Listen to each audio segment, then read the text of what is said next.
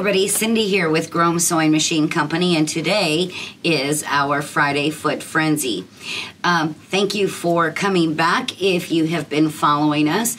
Today the foot that we're going to showcase is going to be our beading foot. And the beading foot is an embellishing foot.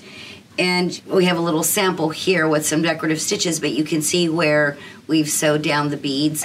The beads you can put around a jacket, just about anything. Behind me, we also have one of our instructor, Barbara's, foot quilt, but the beading work on it is absolutely beautiful. I am using our Juki DX 2000 sewing machine, which is a wonderful machine, but we do carry the beading foot in the Janome line as well as the Pfaff line. The thread that I'm going to use today is called Invisifill. So the thing about doing beadwork is you want it to look as natural as possible. You don't want the threads really showing unless that's the look that you're going for. So my Invisifill thread is an 80 weight thread, I believe. I take it back, it's a 100 weight thread, and it's an actual thread, so it lays nice and smooth. Most people, when they do beadwork or applique, this is their go-to thread, and this is an okay thread. This is a monofilament thread, so it's clear. But it is a little bit harder on your machine, and that's why I prefer the Wonderfill. So let's get to our sewing machine and let's see how to sew down these beads. Okay, so one of the things that I would like to point out real quickly is notice how I have extended my beads beyond my fabric. And I do that just so that I have something to hold on to.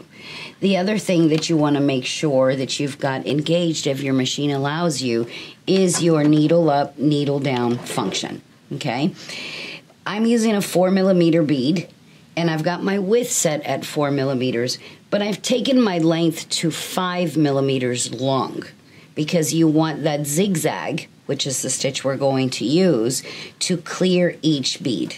Okay, so I also have a tie-off function set on my machine.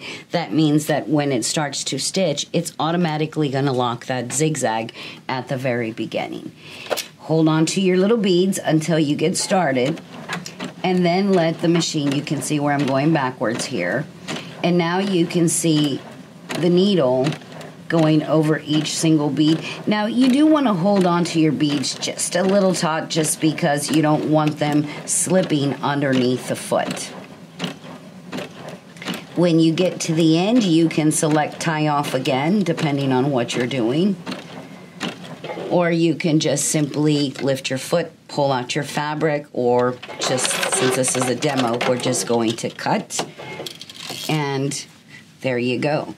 Is that not a beautiful way to stitch down your beads?